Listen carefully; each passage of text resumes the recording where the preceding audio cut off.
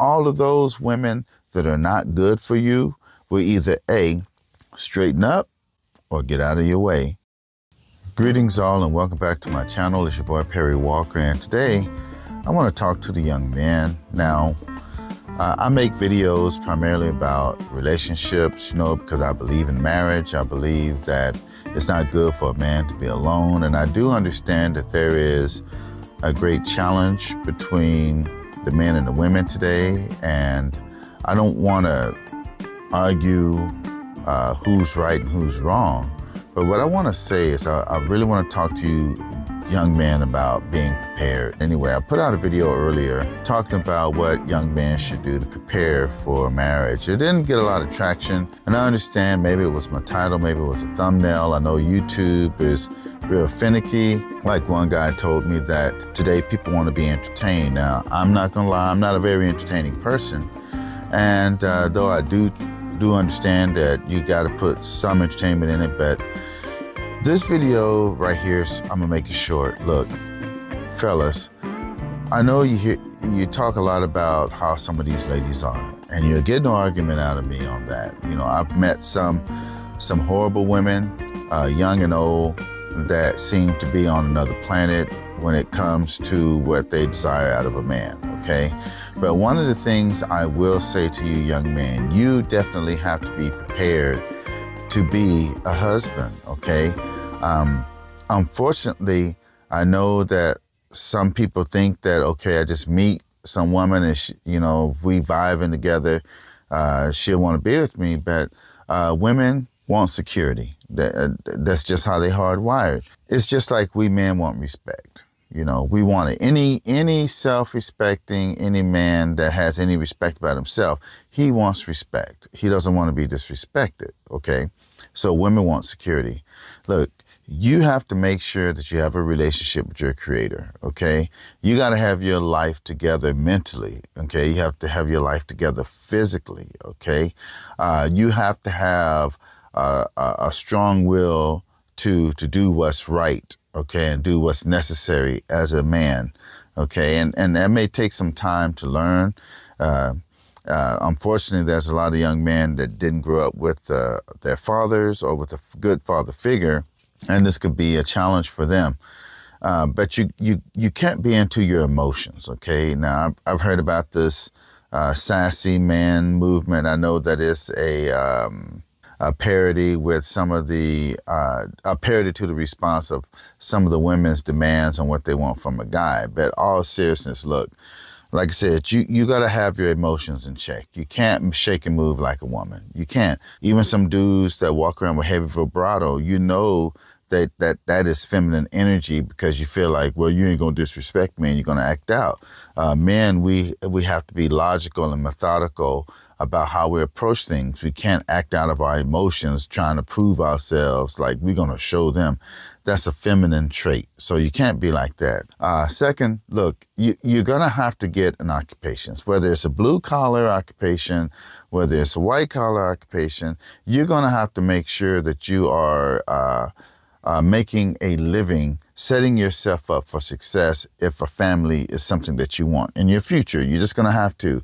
These women today, and any good woman, isn't going to want a guy that doesn't have anything going for him. And I'm not saying that you got to be rich, because I know there's some gold-digging women that says, well, if he can't make $100,000 or $200,000, he can't be with me. And if he can't take me to this fancy restaurant, I don't even want to talk to him. If he can't give you $30, I know that. Look, those type of women, don't even pay attention to them. I'm talking, there's some really good women out there that don't think like that, okay? And the social media have you thinking that all women act like that, but they don't, okay? But I could tell you this, a good self-respecting woman is going to want a man that's doing something with his life, whether that man is a mechanic or a corporate banker, engineer, or a doctor. She just wants him to be a responsible person, okay? And you got to take the time to set yourself up for success. You got to learn about finances and money. I'm not saying you got to be some financial guru. I'm not. Look, I go to Charles Schwab. Why? Because I'm not good at that stuff. So that means if you got to get education on doing it, right? Or if you got to go to a financial advisor, make sure you're not meeting someone, or if you're time to get married, then y'all find out right then and there that you're in debt up to your ears, or you don't know how to manage money, or both of y'all don't know how to manage money. That'd be a bad combination. So you got to know how to manage your money, all right? You got to know how to interact with the opposite sex correctly. Look, when I was a young man, I didn't have much guidance in this area, right? And my hormones took control. I had sex before marriage. I did all the things that I shouldn't have done because I was ignorant, okay? Now, as a man that trusts and believes in the purpose and plan of God, look, I'm telling you, look, if you've been shaking and moving that way, stop. You got to learn to interact with the opposite sex without any type of sexual encounter. You need to be able to think soberly, right? You need to know how to think with this head instead of that head down there, all right? It's a must. You know, it's too many young men I encounter on my job, and even with my sons, and they've seen how I was throughout the years, how hard I worked. I wasn't perfect. I tried to instruct them about times and seasons. They still make mistakes. But I can tell you this, look, a woman is not going to respect you if you don't carry yourself as a man to be respected. She just not, okay? You're going to have those Jezebel types that'll never submit to a man, you know? Because one way that you know that you meet a good woman is when you talk about, well, you know, as a man, I'm supposed to love my wife as Christ loves the church, but I want my wife to be able to submit to me as unto the Lord. And if you get that submit, what? That woman probably isn't the right type of woman for you, right? Just shake it off and keep moving, right? But all I'm saying is get yourself together before you get yourself in a situation. Stop having sex with these women, impregnating women, or leaving a trail of broken hearts, right? Or even yourself, you know, because you're affected by this as well. You may not be affected like how the woman is affected, but you are. But anyhow, I just had to make this video, and I pray that some young man, even young woman, or maybe a mother or a father, somebody, auntie, uncles, see this. And if you know someone who's misbehaving, or maybe you're misbehaving, look, I'm not trying to throw shade at you. I'm not trying to point my finger at you. I'm not trying to put you down.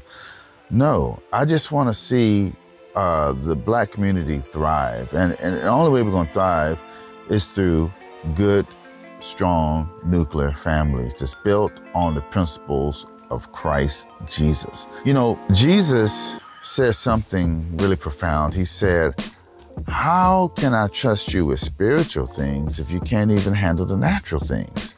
See, look, you gotta handle your natural life well, okay? If you don't, then nothing will fall in line, okay? So if you want to have that family one day, if you want to be able to build that strong family, right? Okay, and get out of that victim mindset of these women, these women, these women, these women. And I got a video for the women, so don't worry about that. Then you have to make sure that you are okay, that you are established, okay, that you're standing firm, because all of those women that are not good for you will either A, straighten up or get out of your way. And then the ones that are ready for the type of man that you are will be right there for you. And that's all I have to say. I hope this helps someone. Until the next time, I'll see you in the next one.